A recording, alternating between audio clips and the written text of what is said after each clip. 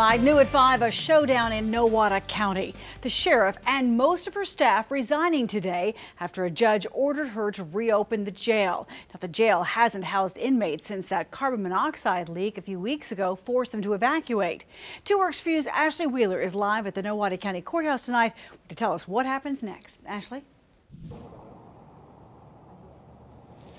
Well, Karen, the sheriff, the undersheriff, and multiple deputies all resigned today, but this afternoon, a judge said that their resignation was void. Now, the judge this morning ordered the sheriff and the undersheriff to bring all of the inmates back to this county jail. The inmates have been housed in the Washington County Jail since the carbon monoxide incident at the end of February, but Sheriff Terry Sue Barnett refused to bring them back, saying the jail isn't safe for inmates or employees. Sheriff Barnett resigned, but the judge has ordered her to stay on the job and get the inmates back inside.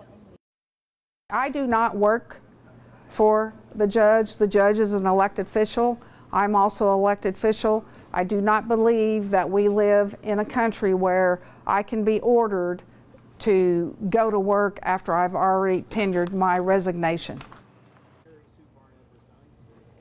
The judge says the court could take further action if the sheriff and undersheriff do not return back to work. Now, we did try talking with the judge, but the court clerk said he refuses to comment on an ongoing case. Both the sheriff and the undersheriff are due back in court tomorrow morning, and we will let you know what happens then. We also have the sheriff's resignation letter on our website with the 8 reasons why she decided to step down today.